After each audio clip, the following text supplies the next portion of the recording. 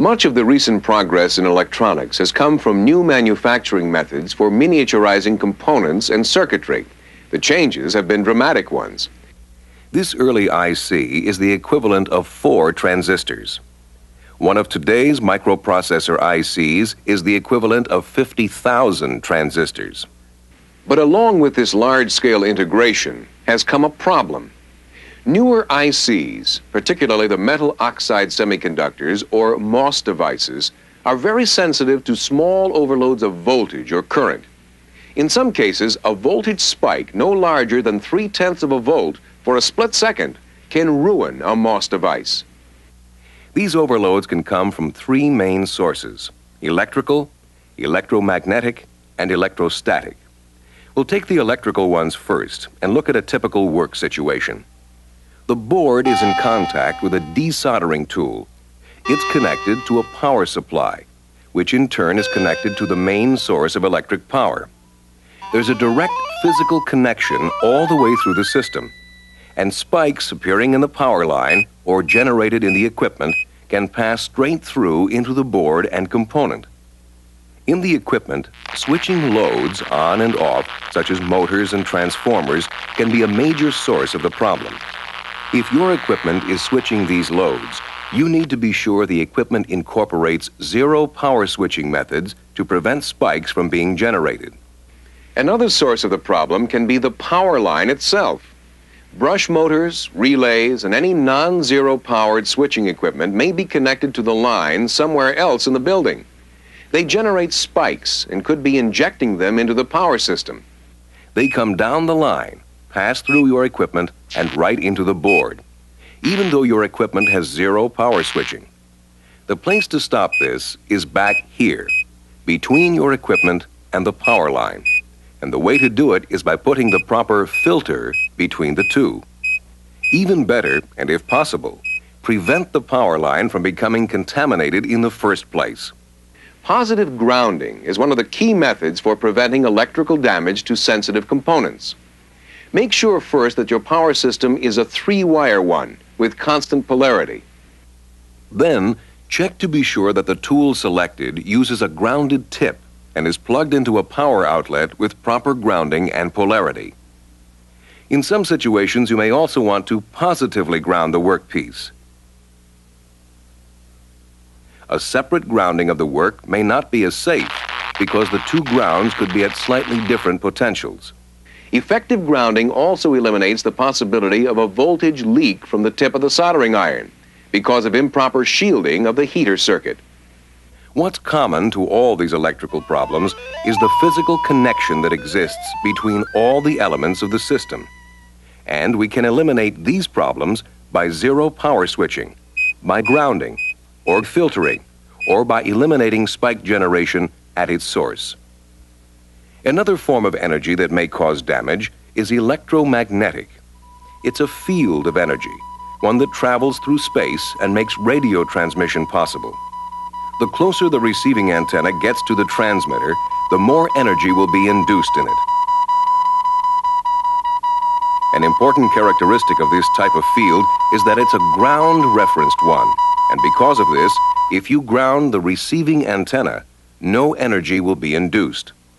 In our work, we have a similar situation. A transformer in the equipment may be acting like the transmitter. There's a fluctuating magnetic field around it, sending out energy. A soldering or desoldering tool can act like a receiving antenna, picking up the energy and carrying it right on into the work. The way to prevent this, as we've seen, is simply to ground the tool.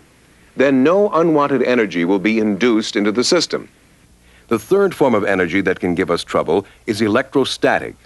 And the problem is not one of giant sparks. Just by handling this innocent-looking plastic cup, I've now built up a charge on it big enough to ruin a MOS device by even approaching its leads. If we could see these charges, somehow make them visible, they'd be a lot easier to deal with. We can't actually see them, of course, but we can use a static meter to detect them. Watch the needle as I bring the cup down. At this distance from the meter, the needle indicates a charge of 500 volts. Less than 60 volts could ruin a MOS device. Virtually all plastics, unless they've been specially treated, are static generators. This includes the plastic bags often used for shipping and handling conventional ICs, plastic foam and solder suckers, paper, plastic notebooks, and polyester clothing.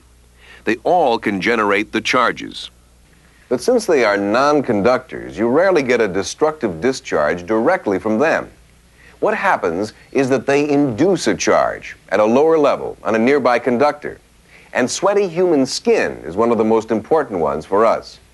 We've all been zapped after our shoes have brushed across a carpet and then we touch a metal doorknob. Replace the doorknob with the metal of a PC board, and the board gets zapped the same way. Preventing the damage is fairly simple. It consists of setting up a static-free workstation, like this one. Note first the sign. It tells anyone approaching about the danger.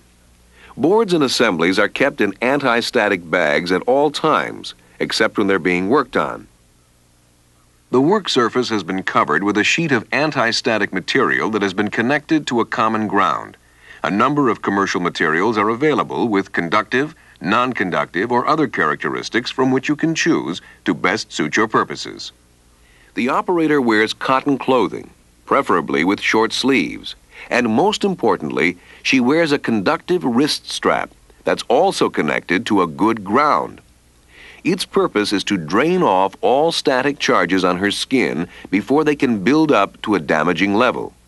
Thus, the fingers or the skin will have no charge. The strap itself is insulated and contains a 250,000 ohm resistance that protects the operator from shock if she accidentally contacts a live circuit. When handling static-sensitive components, they're picked up only by the body, never by the leads, and never allowed to come near or contact any ordinary plastics or textiles.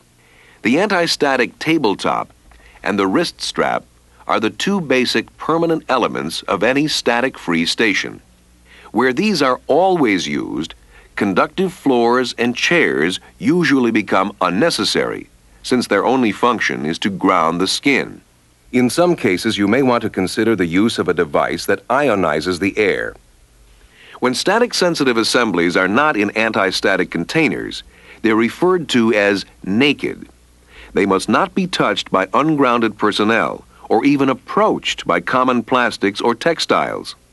It is best to remove sensitive components from their protective bags only on a static-free work surface. Plastic solder suckers should never be used here, since they can generate static charges of up to 5,000 volts. The static problem, then, requires a number of preventive measures of its own, in addition to those for the electrical and electromagnetic problems. You need to be aware of all of these sources of damaging energy whenever you're dealing with sensitive components. Eliminate them when you can, and when you can't, protect the work against them. This completes Lesson 8 in the PACE course on Rework and Repair for Electronics.